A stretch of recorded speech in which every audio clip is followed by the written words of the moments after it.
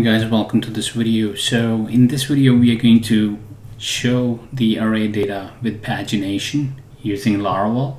So you might have some data in array that you want to show in pagination. So currently if I go to the controller, I am working with the books controller, and here I have an index method.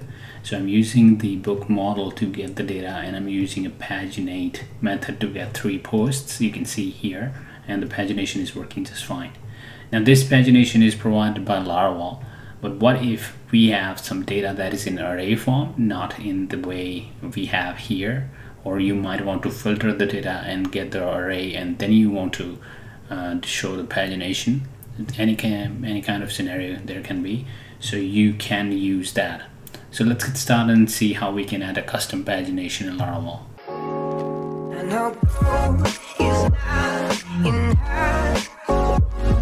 Alright guys, so let's get started. So first thing first, I want to show you this article. The link is in the description. So if you need the code for working and converting your array to pagination, you can come to this article to get the code if you face any confusion. What I'm going to do, I'm going to copy this function from here. I'm going to copy it in my controller where I want to use it. So I have this controller where I have this index method currently, and this method is paginating and returning this view file. So we are passing the books. So if I go back here and refresh, you can see that we have the posts number 3 here. So if I change to 2 here, just to see, it changes to 2. So this is happening because of Laravel pagination. Now what I want to do, I want to convert and I want to get pagination from an array. So I'm going to comment this one out, and I'm going to first going to paste the function outside below this function. So I'm going to paste here. So this is a paginate function. Let's see what this function does. So here, first thing first, we are passing the number of items. So it's basically your array. So you will be passing it here.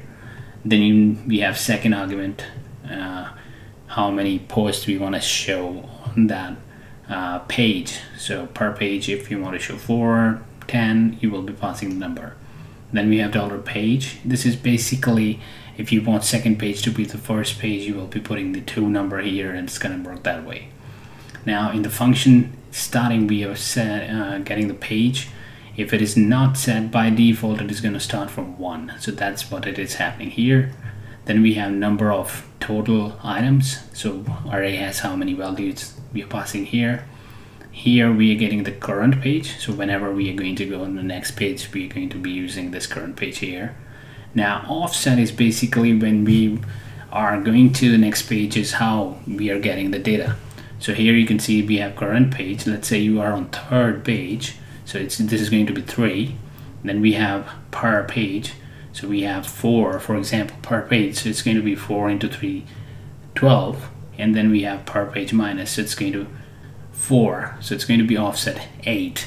And it is going to be after 8, you get a 4 latest posts, and that those posts are going to be displayed there. Now it might get a bit confuseful here, but when you be working with this code, you will get the more idea. And in a moment we are going to see that as well.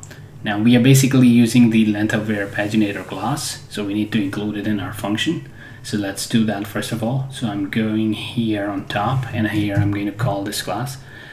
So it's use, and what I do is simply copy this one, and I'm going to change it from here, illuminate, and then there is going to be pagination and then paginator, and the another one is exactly the same. All we need to do is to change this one to length aware paginator. Alright, so we need these 2 classes to work.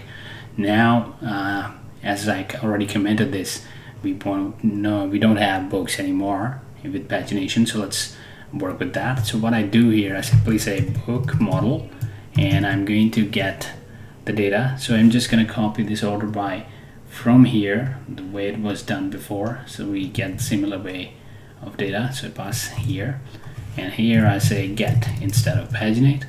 So it is going to get us all the data. So let's see what we're getting here. So we say $books. So if I DD here $books and we go back here, refresh, we get a collection of data and we have 50 records there. Now as we want to work with array, we can convert this data to array using toArray method of Laravel. So once you pass this method, this is going to be an array. Refresh, you get an array of 50. Each array has data in array format. Now as we have array data, now we can make it paginated in pagination mode. So let's do that. So I remove the DD and here I'm going to say $this and I'm going to call this method. So I'm going to say here paginate. So we're using $this to refer to this class and this function is here. Now here we need to pass the array first of all. So I'm going to pass this variable and afterwards how many elements we want to show per page. So I'm going to pass here 2 for now to see the difference. Now I'm going to pass this just like here $books. Alright, now here I'm going to say $books path. We need to pass a path for pagination, so I'm going to leave it empty for now. And afterwards, once this is done, we are ready, we are all set to work with. We are passing the same $books here to the view file. Now I'm going to save this.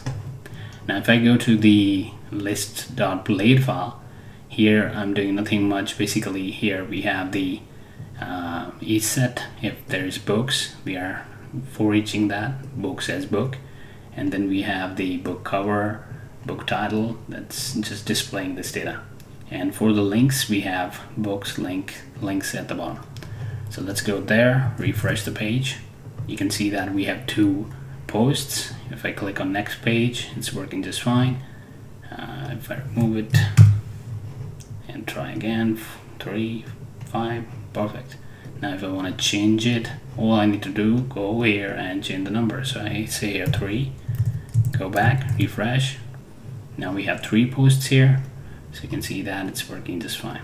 So we have array of data and that is paginating using this method. Another thing that we have these posts here, if I go to second page now, we have this post on top. So what I do here, I go back and here I pass the third argument as 2.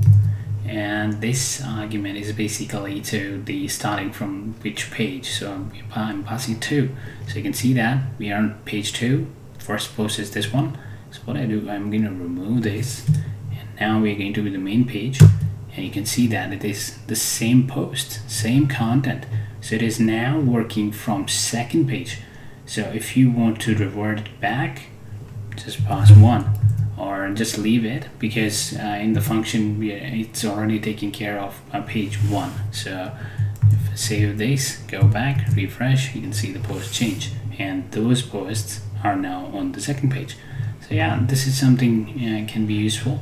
If you like the content of this channel and you want me to create more videos like this, please support me on Patreon. You can also subscribe to this channel, like this video, and share with others. Thank you for watching.